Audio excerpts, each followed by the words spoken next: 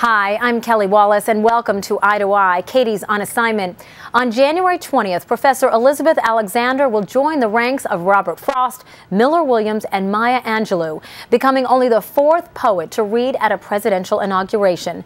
Byron Pitts spoke to Alexander about what the honor means in light of this historic event. Are you excited? Are you nervous? I mean, what's this moment mean for you? I am quiet. I'm trying to be very, very, very, very quiet. I am excited. I am thrilled.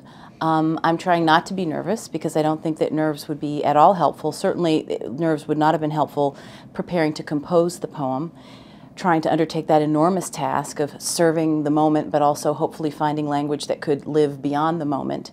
I'm very humble because this day means so much to so many millions of people.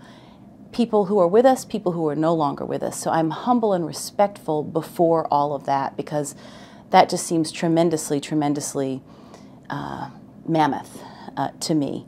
And I'm kind of amazed.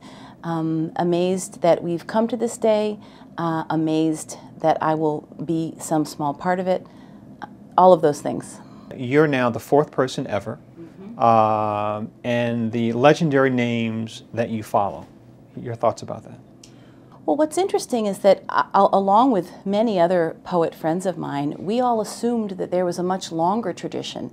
It feels as though there should be a poem at the inaugural ceremony. We know about those famous people and those, iconic stories of Robert Frost, the paper blowing in the wind, the glittering white snow. Of course, so many people remember Dr. Maya Angelou's poem, Miller Williams's poem. So it's really not yet a tradition. I hope that it will continue to become a tradition even as we think back to those monumental performances and poems. Speaking of Frost, what's your backup plan in case something goes wrong on stage on Tuesday? I will have many copies tucked away. Is that right? Yes, I will. In a pocket? I will have them. I will have them and I will be able to access them if necessary. But I don't think anything will go wrong. Talk about the context of this moment. I mean, certainly it is an honor in and of itself that you were chosen to do this. But the sort of your own connection to history, your family's history with what happened near that very spot 40 years ago and what you'll be a part of.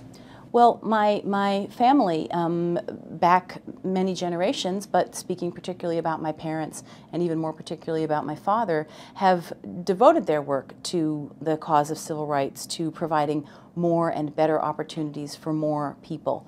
My father was a civil rights advisor to President Johnson, was the first head of the Equal Employment Opportunity Commission, has really worked all of his life to move America forward, particularly when it comes to issues of equality and equal opportunity. They took me when I was 1 to the March on Washington. I'm sure that at that time there was nothing extraordinary about that because, of course, if you were a committed person who cared about justice, of course you would go. Of course you would hear Dr. King. Of course you would march. Things needed to change.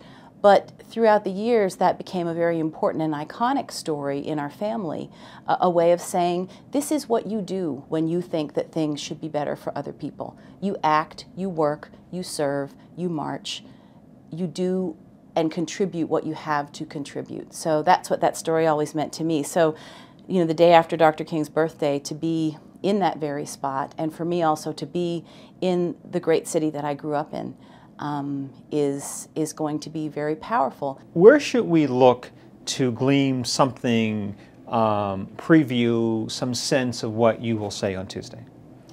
There is no preview. But I think what you would see in my work, and in all of my work actually, is a tremendous interest in the historical, an interest in the voices of people who sometimes have not had their say in history, whose stories have been distorted or silenced.